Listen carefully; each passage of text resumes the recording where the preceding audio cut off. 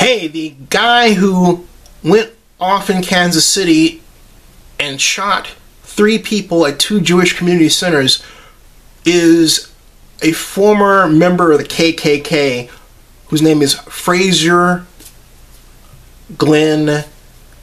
Cross, but that's actually an alias for Frazier Glenn Miller. And this is the same person who tried to run for Congress in 2006, and the Secretary of State said, hey, you can't do that because you're a member of the KKK, and so he sued the Secretary of State, and of course he lost. Well, apparently things have really gotten to him, and in his advanced age he went off and decided to make one more stab for white supremacy in the stupid, vile, and inhumane act that he committed. I really thought people like this were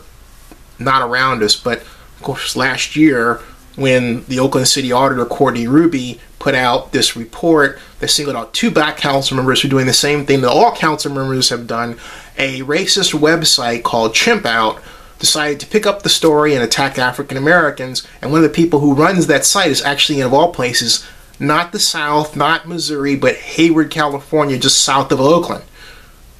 Nutty times we live in, and communications technology and digital media is allowing us to see that we have, sadly, some nutty people in our midst. I'm just glad to know who they are, but I want to know who they are before they commit crimes like this.